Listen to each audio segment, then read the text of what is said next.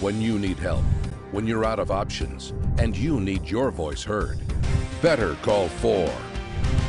Flight delays and cancellations, pilot shortages, lost luggage, air travel has been rocky this year, and one Columbus man says he experienced it all firsthand. What should have been a quick trip to Florida ended up costing him more than $10,000. His warning for other travelers in tonight's Better Call 4.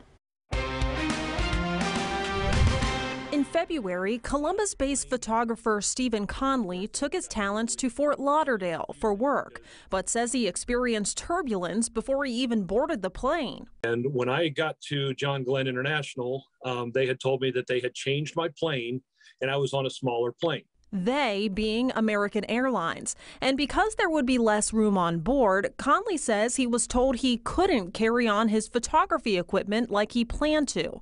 Instead, he would have to check his bag or take another flight. I said, okay, I have to get to Fort Lauderdale. I need to take this flight. So against my better judgment, I'd let him go ahead and take it down the ramp and load it onto the plane. But things really went south, Conley says, during a stop in Charlotte. For my connecting flight, my bag was brought off the ramp, sat down. I picked it up and noticed one of the clips was unlocked and the actual lock was missing. I could tell as soon as I opened it, something was wrong. Conley says his equipment, 3 cameras and 4 lenses worth nearly $10,000, was scattered, out of place, most of them broken and unusable.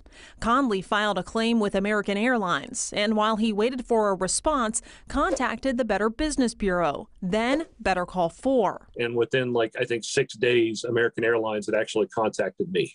I also heard from American Airlines. A representative tells me Conley's claim was reviewed by our baggage services team. A member of the team apologized to the customer, and American issued monetary compensation for the damage. They paid out $3,800, which is the absolute max they can pay out on any damaged baggage claim. That's the airline's policy, which can be viewed on its website. Unfortunately, Conley says that's not enough. He'll need another $6,000 to replace the damaged equipment. I mean, I would love to be reimbursed. I'd also like to see their policies of this type of equipment be handled differently. I've lost 2 sporting events and 2 weddings that I was supposed to shoot with this equipment, but I can't do it because I don't have it. I asked the American Airlines representative about the policy when it comes to damaged baggage and liability, and that rep told me American's policies are in alignment with other U.S. airlines, and that can be viewed by the public at any time online. Additionally, Conley's equipment was covered under renter's insurance, but he was using it as a contracted photographer for another business, so they didn't cover the damage because of that. So if you find yourself in a similar situation, be sure you have a complete and total understanding of policies and conditions. Right now, Conley says he is saving and raising money to replace those cameras. Now, remember, if you need help or you feel like you aren't being heard, you better call 614-212-4444. You can also visit our website, nbc4i.com/bettercall4, and tune in every Tuesday and Thursday evening at 5:45 to watch Better Call 4.